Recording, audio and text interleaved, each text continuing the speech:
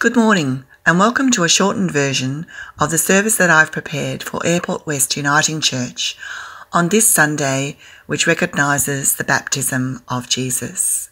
My name is the Reverend Judy Rigby. As we begin, let me acknowledge Aboriginal and Torres Strait Islander peoples as the first Australians and traditional custodians of the lands in which we live, learn, work and worship, and pay our respect to their elders, past, present and emerging. We also acknowledge the commitment of the Uniting Church to work for reconciliation and justice. I invite you to join with me in the call to worship, and if you want to respond to the words in the darker type, please feel free to do so. The heavens open. The Spirit descends. Jesus emerges from the water, and a voice echoes through the blue expanse. This is my child, the beloved, with whom I am well pleased. Jesus is named, claimed. We come to the water. We remember we are named, claimed. Can it be so? What a thing to be named, claimed. Let us worship the one who names and claims us still.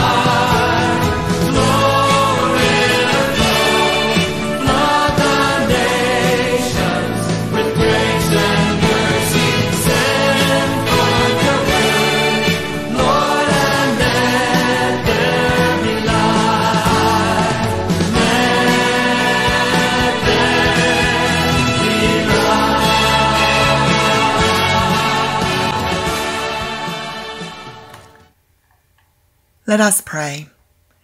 Gracious God, we believe that you birthed a world out of love. You called light into being. You showered us with mercy and pronounced us beloved. But sometimes we forget your claims upon us. We hear the call of the psalmist to ascribe glory to your holy name, to worship you in holy splendour, to hear the voice of God as it resounds throughout the world. But sometimes we forget your claims upon us. The cool water streamed down the face of Christ, and heavens parted, and you, O God, announced your love. Gather us into that love today, and help us to hear again your claims upon us, that we too will be touched by the cooling waters and be blessed with your peace. Amen. And hear the words of assurance. God's voice rings over mighty waters, shakes the wilderness, shatters the forests of Lebanon. God's voice splits the heaven. The Spirit descends like a dove. An announcement is offered. You are the one I love dearly. You are the one in whom I delight. So I declare with great confidence, your sins are forgiven. Thanks be to God. Amen. I invite you to pause the video here and read the readings of the day. If you do this, you'll recognise that the prayers we've just prayed are based upon these readings. They include Genesis chapter 1, verses 1 through 5, Psalm 29, and the Gospel reading is from Mark chapter 1, verses 4 to 11. Retired Minister Catherine Matthews describes how when you enter the chapel of the national offices of the United Church of Christ in the US, the first thing you encounter is a baptismal font, which has running water. She further describes how you can hear the churning waters throughout the chapel, even during a worship service, and especially during quiet, solitary reflection. The entrance to this place of prayer is designed to remind people of the baptism in which Christians share a common identity in Christ. Matthews goes on to talk about the responses she received when standing at that font with a group of visitors. She would ask them what associations water had for them in the life of faith. And I wonder, if I was to ask you this question now, what your response would be. Matthews continues that youth groups often mentioned Noah first, not the happiest story about water, but invariably the list included the waters at creation, the parting of the Red Sea, the water turned to wine at Cana, and of course the baptism of Jesus in the Jordan River. She would then refer to the universal experience of birth, when waters break and new life emerges, commenting that while this last example may seem unrelated to faith talk, perhaps it is closer to baptism than any of the others, because our stories about water have a kind of power and risk and drama. Our thirst for water is a more urgent need than hunger. We can last longer without food than water. No wonder water then has so much spiritual meaning. We conjure beautiful images of baptism or of God leading us beside still waters, but these are balanced by the images of raging waters. We hear the prophet declare that there will be times when we will pass through high waters and we will see disciples on the stormy sea with a sleeping Jesus in the boat. Images that must haunt survivors of natural disasters like tsunamis or hurricanes or floods. But these images of power and risk are not the ones we associate with the story of Jesus being baptised in the Jordan River. In our mind's eye, it's a nice scene. John dipping Jesus beneath the waters of the river, and Jesus hearing the voice of God from above, claiming him as God's beloved Son. And then there's a sweet dove, the Holy Spirit, hovering over it all. A nice baptism of Jesus goes well with our own experience of baptising babies and even adults. A happy occasion, perhaps followed by a party, not one involving risk or danger or drama. However, even a little time spent with a text unsettles our comfortable assumptions and stirs up our imaginations.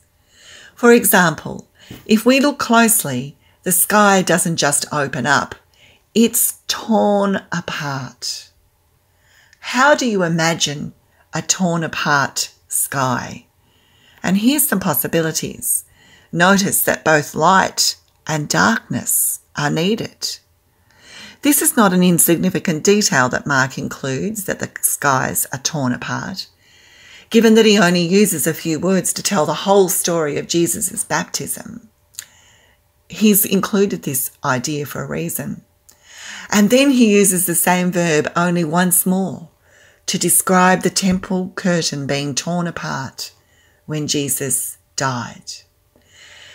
So that he describes this torn apart sky invokes the ancient cry of Isaiah, who, when he observed a broken, alienated world in need of God's hand, prayed this prayer: "Oh, that you would tear open the heavens and come down."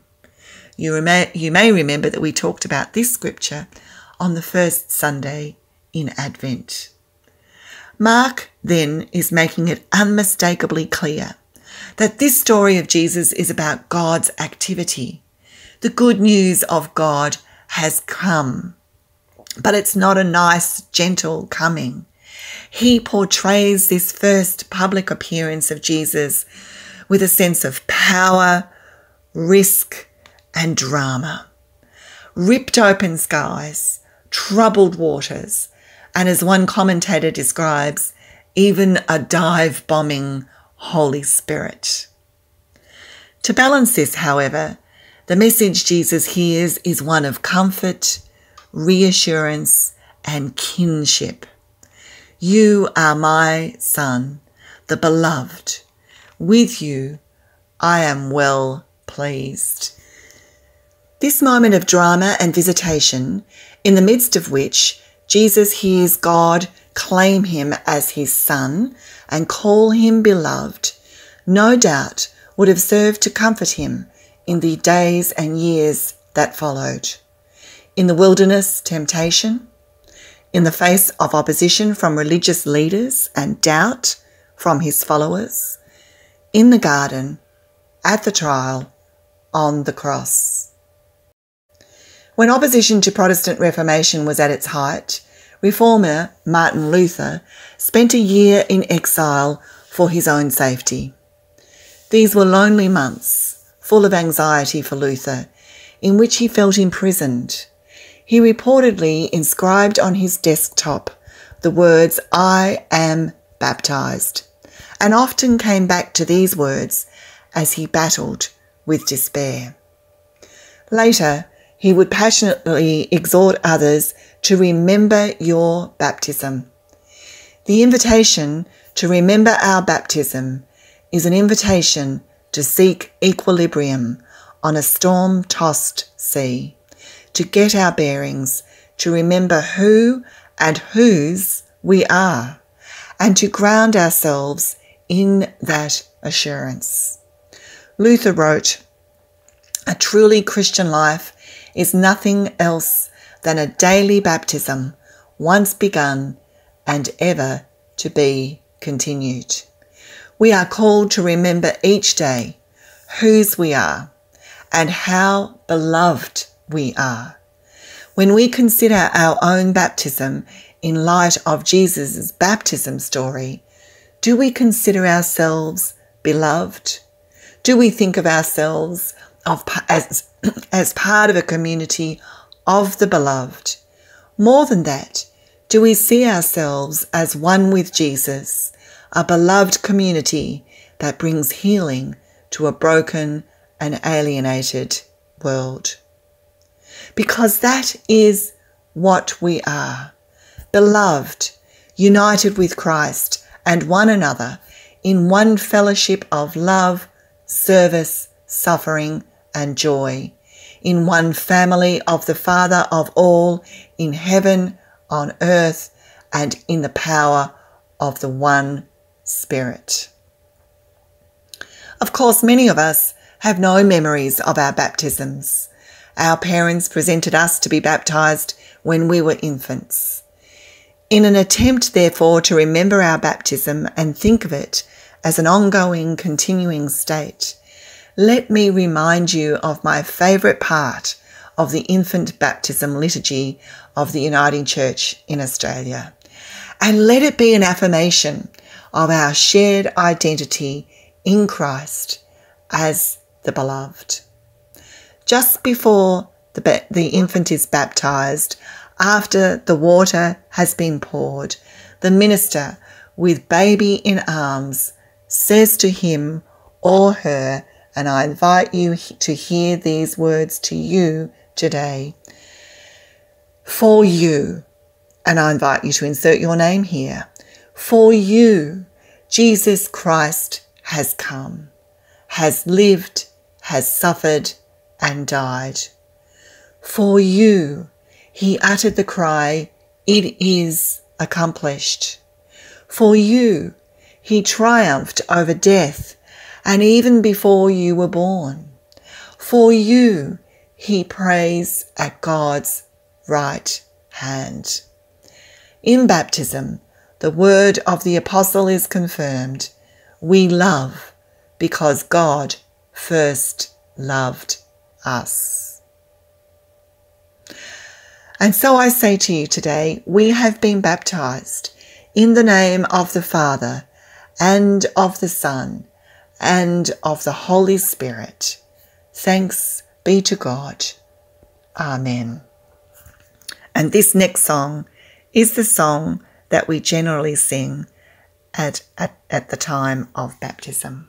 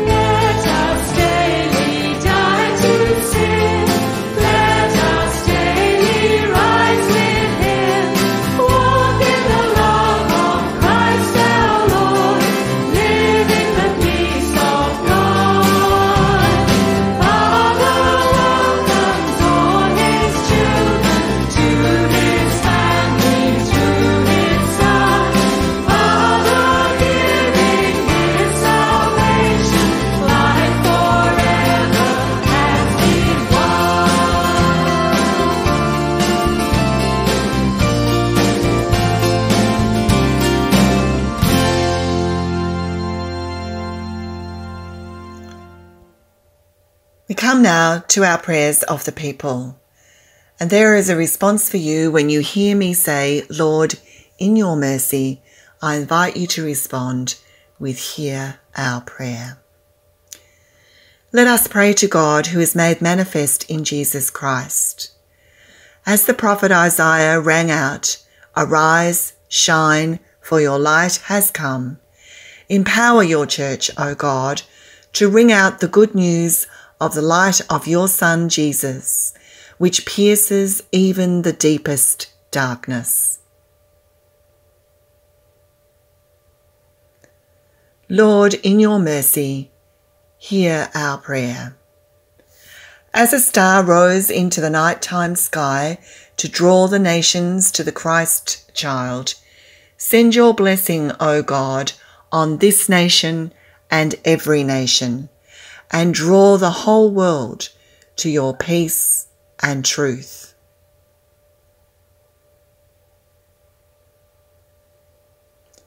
Lord, in your mercy, hear our prayer. As John the Baptist guided throngs of people to the edge of the wilderness and baptized Jesus in the river Jordan, we pray that you would guide our country and the countries across the world and our leaders to the ways of justice and righteousness.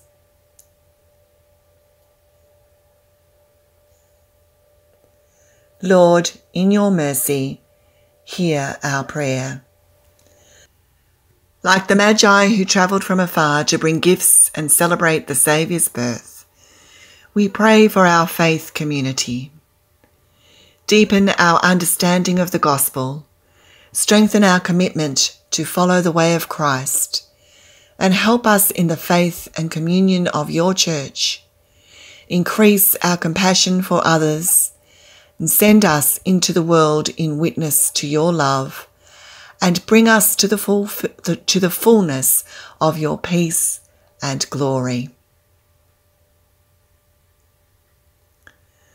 Lord, in your mercy, hear our prayer.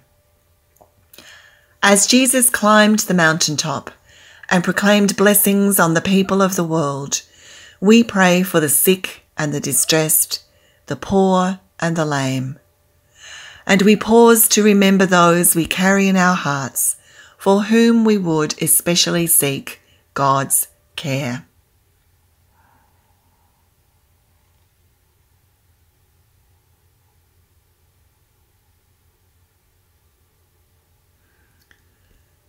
Lord, in your mercy, hear our prayer. Lord Jesus, light of the world, hear our prayers and make us reflections of your light, that the places of darkness in our world would be pierced by your light, and that all nations would be drawn to you and be overwhelmed with your joy. Amen. And we gather the prayers that we have said, both out loud and in our own hearts, and those prayers for which we can't yet give words to, into the prayer that Jesus taught us to pray. Our Father in heaven, hallowed be your name. Your kingdom come. Your will be done on earth as in heaven. Give us today our daily bread. Forgive us our sins as we forgive those who sin against us. Save us from the time of trial and deliver us from evil. For the kingdom, the power, and the glory are yours, now and forever. Amen. And now may I bless you. Go now with the divine word in your ears, assuring you that you are God's beloved children. Live out the deep truths of your baptism and tell others of the abundant life beyond the waters. And the Spirit who hovered over the face of the waters at creation, at your birth and your baptism, grant you the gift of the freedom of Christ. In the name of God, who created you, who formed you, and who loves you. Amen.